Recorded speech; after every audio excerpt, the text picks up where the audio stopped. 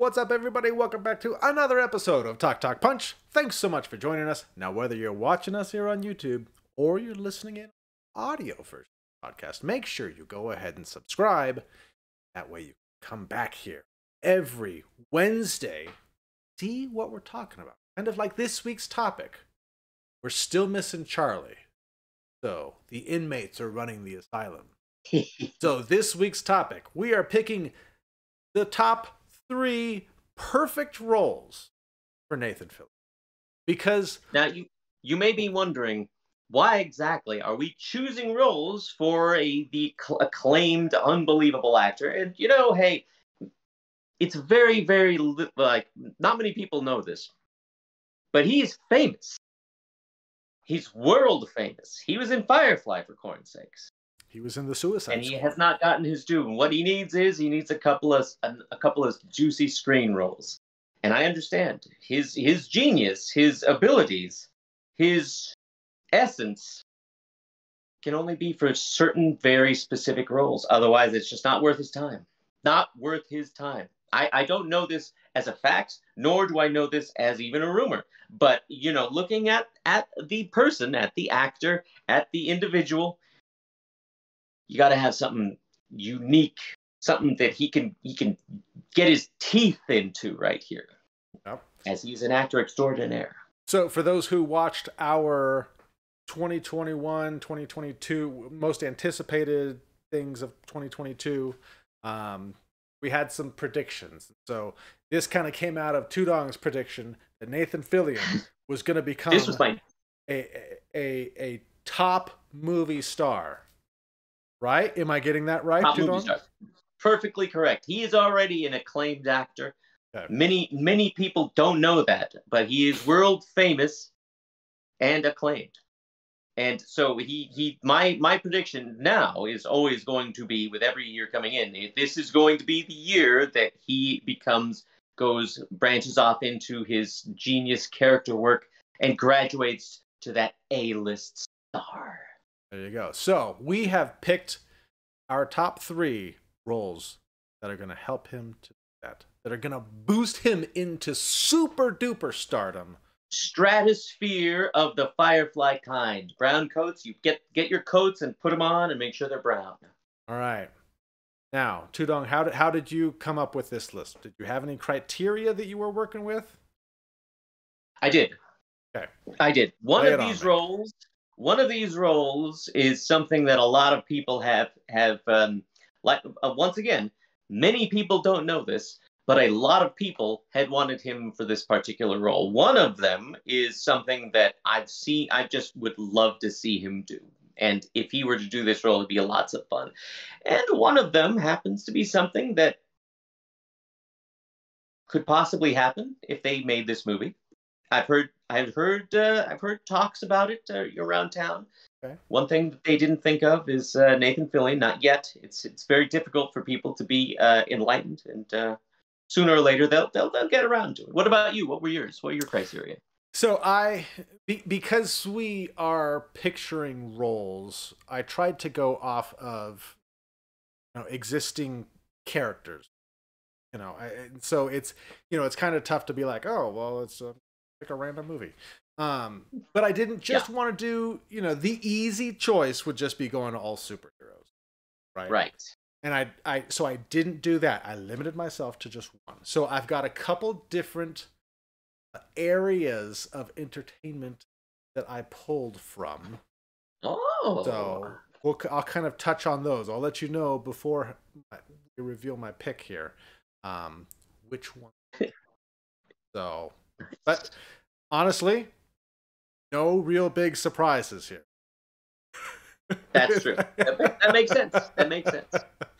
He is a very specific actor with very specific roles, although he has the range of doing anything. There you go. It's just it's almost exactly like he, not many people know it, but he is world famous. He is. All right, well, let's get into the lists. Tudong, you are up first. My number 3, this one is a fun one. This one I thought, hey, let's just throw this right on in there. Sure. And that would be Nathan Fillion playing Elvis. And yes, that is a picture from Castle when he did play Elvis. Because sometimes you have to look at things. I looked at it and I was like, you've got Nathan Fillion, and then you have the character of Elvis, and you bring those things together and you just have genius. I don't care if it's like a Bubba Hotep-esque kind of a thing. I don't care if it's a biopic. I don't care what it is. But you got Nathan Fillion portraying Elvis just like that right there. You can't go wrong. You can't go wrong. You ain't nothing but a hound dog. Yeah, that was going to be my question of is this a biopic? Is this the accurate depiction? Accurate. You can't. The movie accurate depiction of yes. Elvis Presley's life? Anything. It would be fun however he did it. If he just was a cameo in a movie, he'd steal it just as Elvis for some reason. However you cut it, you got Elvis, you got Nathan Fillion, and you can't go wrong. So like a 3,000 Miles to Graceland remake would be okay? So then he'd be an Elvis impersonator, and if it was Nathan Fillion, I'll think right there, Big Daddy. I think I'll just take what I can get. I'll take it. When I saw him as Castle, it wasn't Nathan Fillion playing Elvis. It was Castle playing Elvis. So it was Nathan Fillion playing Castle playing Elvis. And let me tell you, don't step in my blue suede shoes. Perfect. I thought he was back from the dead. Oh yeah, no. Now come on, let's see your number 3. Let's see. Okay, now my number 3. Okay, I had a hard time with my number 3. Okay, because my number 3 was I wanted to do a remake of a movie. That was nice. Kind of the genre style of pick I was. So I went through a number of movies, and I finally kind of landed on this one. Now, I'm not saying I want a remake of this, but if they were doing a remake, I think Nathan Fillion would be a great. Hey, and yeah, that's good. Live. I think if they were doing a remake, I think Nathan Fillion would be great in the Roddy Piper role. You got hear him say, I came to kick ass and chew bubblegum, and I'm all out of bubblegum. Oh, yeah, I think he can do some action, he can do some comedy. I think it's a good mix of things that I think he could do pretty well. Wow, that is a good pick, right? That's a good choice, bro. Wow, that's really good. And this, they could redo it. Yes. Yeah. Update it. And if they were going to be smart, they got to cast Nathan Fillion. I think he would be, like I said, if they did it, I think he. Wow, that's a good one, man. All right. Well, what's up? My number 2. Okay. My number 2. Now, this one is a little bit different. Okay. This number 2, this is not on a movie that has been made yet. It is. I hesitate to say that it is based off a graphic novel, and it is not technically a superhero role. And I mean, they have talked about actually making it. It would be a very interesting movie. And if they were to cast Nathan Fillion as Nemesis, that's a good pick. Can it be directed by Matthew Vaughn? Oh, it'd be great. Oh, come on. It'd be so good. Gosh, this was a messed up comic book, wasn't it? That was a really messed up, very violent rated R comic book. When I read this, I was very shocked. And the first thing I said after I finished it was, Nathan Fillion. So this, for the people that don't know, this is essentially if Batman became a bad guy and just murdered people. Viciously. It is all the money, all the gear, all the stuff like that, but just ultra violent. He kills people with his bare hands. It is really, really vicious. And if Nathan Fillion come on as Nemesis, that would be just ridiculous. To see him he'd have to, start getting into some training, because look at that. He has muscles on top of muscles like Batman. Yeah. But that would just be, how messed up would that be? The sweet, wholesome Nathan Fillion from Canada, even as Nemesis. Oh, that'd be cool. I'm having flashbacks to this comic. It's so messed. It is a really messed up book. Do you think he would do it? I will say this. I will say this. If he also had to be the actual good guy in it, he could do that too. But I'd love to see him be this bad. I mean, he's horrible. Like, Nemesis is terrible, truly terrible. And seeing Nathan Fillion like kind of shred his nice guy appearance, because he's such a nice guy. Oh, he seems like a nice guy. I've never met the guy, but if I did, he's a nice guy, I'm sure. But this would be really cool as a movie and as a Nathan Fillion vehicle. And no remake. Do you think they could make this into a movie? I don't know. I really don't. They would have to tone it down a smidge. But then again, I didn't think they could do Kick-Ass as a movie. And Matthew Vaughn, he made it work. I don't know how he made that work. You didn't like Kick-Ass? Oh, I did. I really liked Kick-Ass. Yeah. I didn't think that could be fun. When I saw that, I was like, they're going to do this? Yeah, not so much the second one. I really liked the first. Matthew Vaughn didn't do the second one, right? He didn't do the second one. He just did the first one. I don't remember. He just did the first. He didn't do the second. He just did the first one. Unless, folks, comment down below if I am incorrect, because I don't think he did. I don't think Matthew Vaughn did the second one, but he did the first one. He did the hell out of the first one. And to see him like also to do this, Nathan Fillion, we got to win. He could make it work. He could make it work. Yeah, directed by Jeff Wadlow, not a Matthew.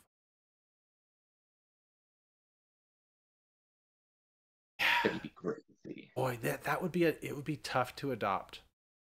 I always say adopt when I mean to. Hey, when you think about these things, you're really adopting. That's what you're really doing. They say adapting, and it's actually adopting. You're adopting the graphic novel into a movie. But it's yeah. Okay, moving on to my number 2. Mm-hmm. Now this one, no surprise. There's no surprise. This is my video game one.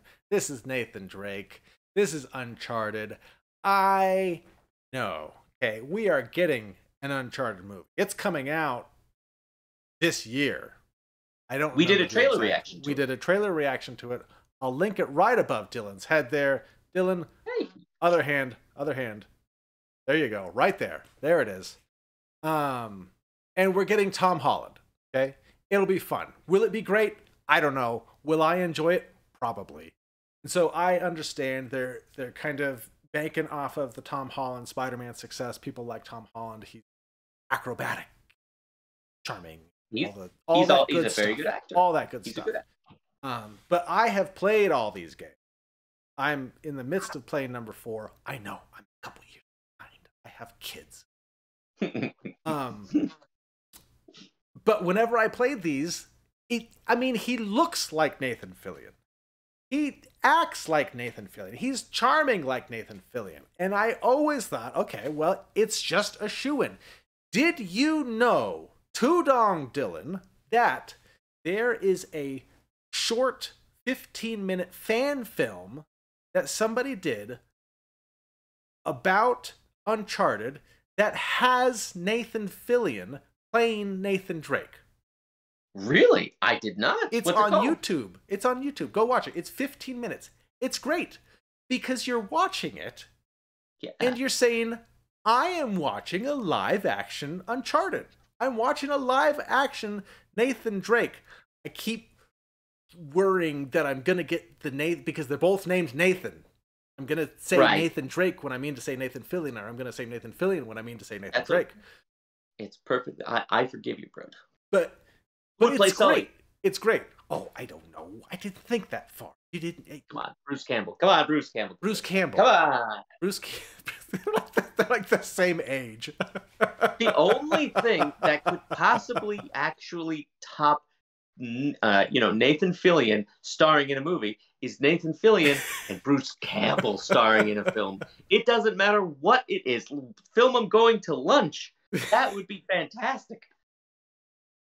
but he would be great as that. I mean, oh, actually, Bruce Campbell is 63. Nathan Fillion is like 50. Yeah, they're not the same age.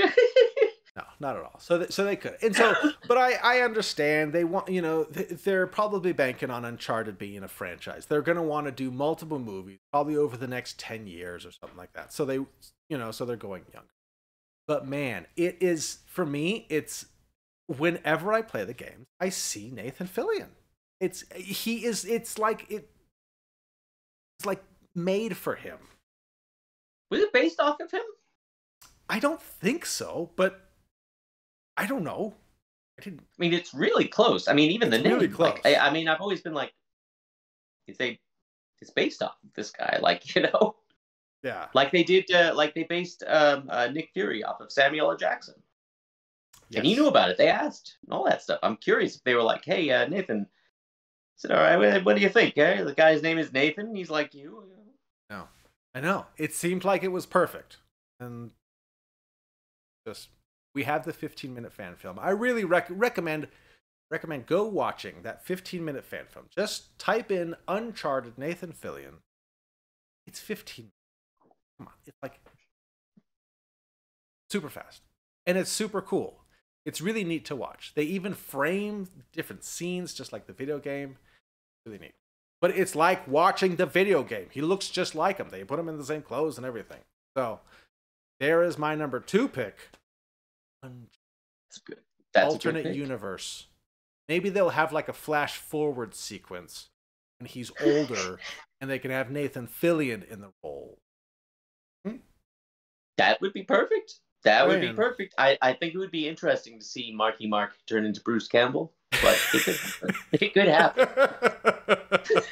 I have often said that Bruce Campbell looks like an older Marky Mark. You can do it. You can do it. Sure. Well, my number 1, all right, bro, is not going to be very surprising. This one is definitely the least wild card that I've gotten because this could happen, and it would be great if it happened. And that is everybody, Green Lantern.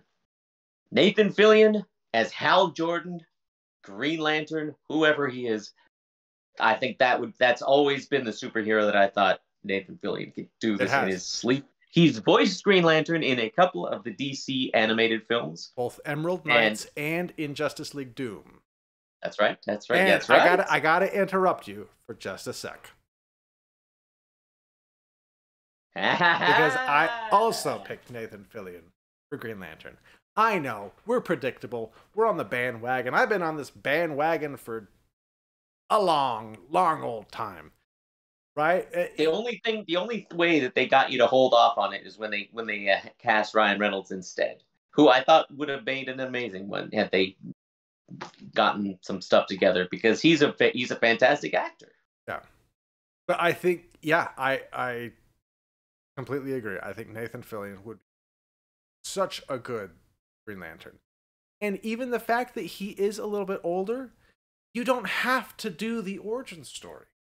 Right. Have him be the seasoned Earth Green Lantern and bring in Kyle Rayner or any of the other ones. Yeah. There's been so many. Bring in Jon Stewart. Have Nathan Fillion be the mentor to Jon Stewart Green Lantern. I'd love to see him try and be his polite Canadian ways while Guy Gardner is there, just being a jerk, and then he just smashes him. Just like the Justice League International. Huh? Just like in Justice League Green International, when Batman just Batman did that, I punched him right in the face. I laughed so hard. He just one hit and he knocks him down. That'd be fantastic. Either way, he would be a phenomenal Green Lantern. And he actually was in, was it Two Guys, a Girl and like a Pizza or something like that? The TV show with Ryan Reynolds. With Ryan Reynolds, yeah.